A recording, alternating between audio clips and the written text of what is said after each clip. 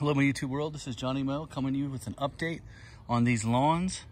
If you remember, I did a couple videos here about these lawns looking and growing really super fast. Now I'm going to show you the bad side of bent grass. Before we get into that, let's take a look.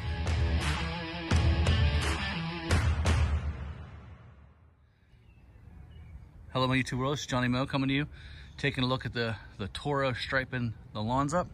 I went up and down here, but you can't see it because of the sun is being blocked by the shade. So right now we are in a hot spell. We started the probably last 2 weeks in June. We did get some downpours last week, but this is what bent grass does. This is fine fescue and bent grass. Now this is drought. Drought stress is starting to set in, some heat stress, and this is what bent grass does. It just falls over, turns brown. It cannot take the 80s and above, and we are in a period of 2 weeks with no rain scheduled and complete sun and high 80s, low 90s with full blown in the 60, high 60, 70 dew point, which when you're dealing with weather, the dew point is right where the problem is. So you could see the bent grass. Look at this. You could just see it's just falling over. Now where it's a little cooler, it looks a little better in the shades, but you can see it's not growing straight up and down anymore. It's starting to fall over, and this is where these high vac decks, if you don't have a high vac deck or some high vac blades on, what this will do is this will just completely fall over, and it will not cut at all. And it'll look, and a couple days later, it'll start to rise back up, and you'll get some customer complaints here and there. That is not full-blown bent grass. That has a lot of bent grass, especially up around in there, but it does have a little bit of rye and a little bit of Kentucky blue. It looks like the lawn was replanted. The back is completely all bent grass. That side over there has some bent grass, but on the farther side by the woods, it does have some Kentucky blue. And so we're going to be starting a little bit of a grass series concerning what do you do? Like, what do I tell this customer? She's got trees. What do I tell this customer? You know, the big thing on YouTube is to strip out your whole lawn and plant Kentucky blue or plant tall turf type fescue or a grass. What do you do? What do you do when you don't have that option? What do you tell a customer like this? You have to find a way to come up with a program to make their lawn look the best that it possibly can look. And given that situation, you're going to have to, make some suggestions. Put a program in for your type of grass. It's not just that easy just to go ahead and say, you know what, we're just going to, now here's some coarse fescue. This is coarse fescue here, mixed in with fine fescue and some bent grass. You can really see the bent grass patch. You see that real light patch right there. That's a bent grass patch. And that all from over there, all the way here, is bent grass. And a lot of this is fine fescue and coarse fescue. Has a little bit of Kentucky blue, very little Kentucky blue mixed in, little patches. You could see the little patches here and there. But eventually, this whole lawn is gonna be that. You can see it's working its way here. Eventually, this will die off as more drought. As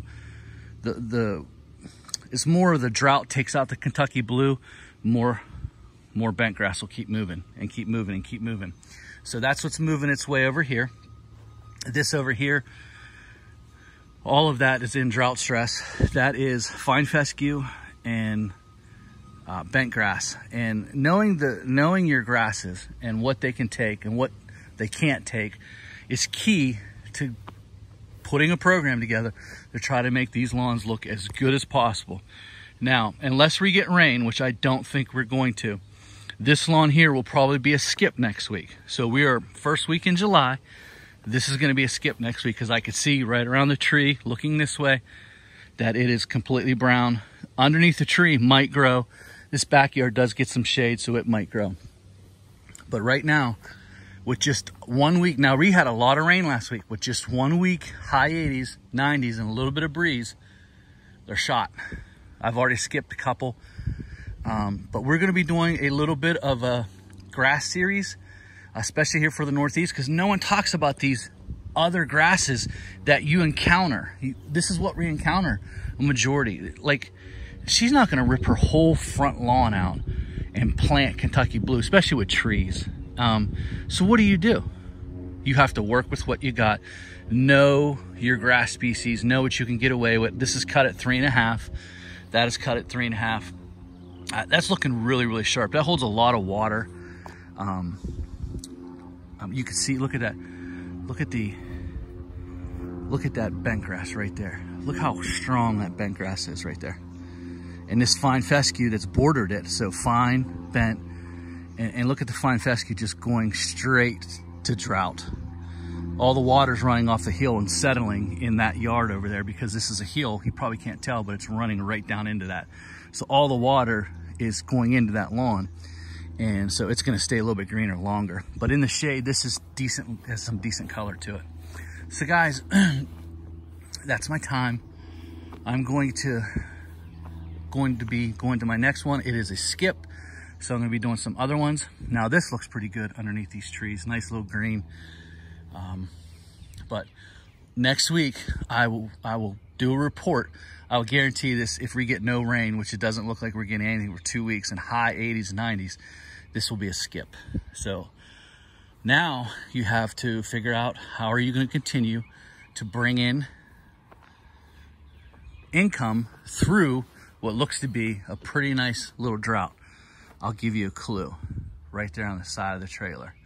See if you can get it. If you can figure out how we're going to bring income in by reading the side of that trailer, let me know. Put it down in the comment sections if you can figure out how we're going to keep busy. This is another thing right here.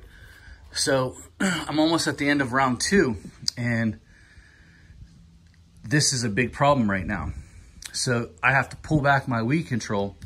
I have to go at the lower rates, and I have to really pay attention to the weather.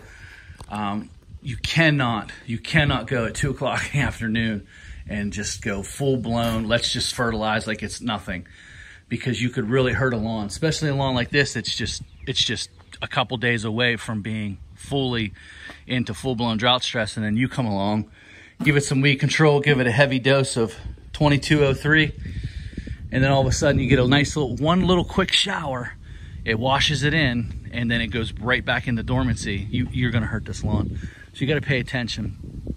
So, but I am gonna take my front lawn, which looks a lot like this, has fine fescue, bent grass, Kentucky blue, and rye in it. So I'm gonna take my front lawn, and I've already started watering it today, and we're gonna take a look and see if I can keep it through, if I can have some lawn domination, keep it through this little spell we're gonna go through.